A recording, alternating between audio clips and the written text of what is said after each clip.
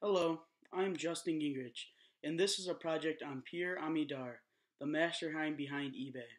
As soon as I was assigned an entrepreneur project, an intro to business, I knew exactly who I would pick.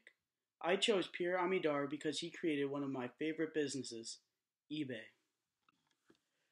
Pierre Omidyar was born June 21st, 1967.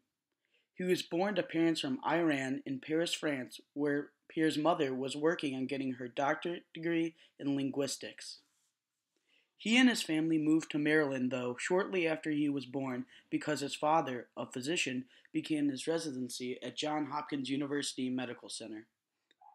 Pierre found a love for computers at a very young age. He went to Tufts University for a degree in computer science. Amidar was not a good student. He would never do his homework or go to class, but he did very well on tests. He graduated Tufts in 1988 with his degree and a cumulative GPA of 3.01. This is when Amidar's career really took off.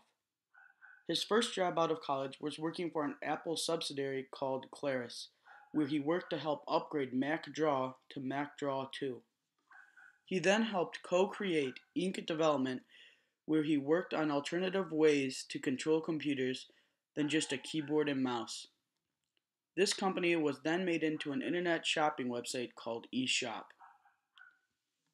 In 1995, using all the information he had gained, he and co-founder Jeff Skoll decided to go and make a company of their own called eBay. eBay was developed in Amidar's living room. eBay is an auction website where people can list and buy things online. The first thing that sold on eBay was actually a broken laser pointer.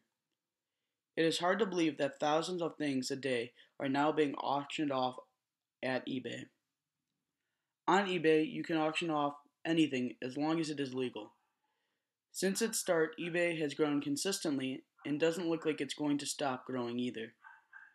Pierre's net worth is an outstanding $8.6 billion.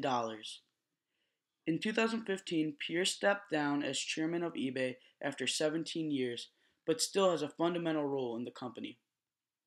The three entrepreneur characteristics that best describe Amidar's are persistent, because he is always looking for a way to improve, risk taker, because he was the first person to make a store like eBay, and confident, because he had faith in himself that eBay would be a success. If I could ask Pierre one question, it would be how could he handle the stress of running such a large company?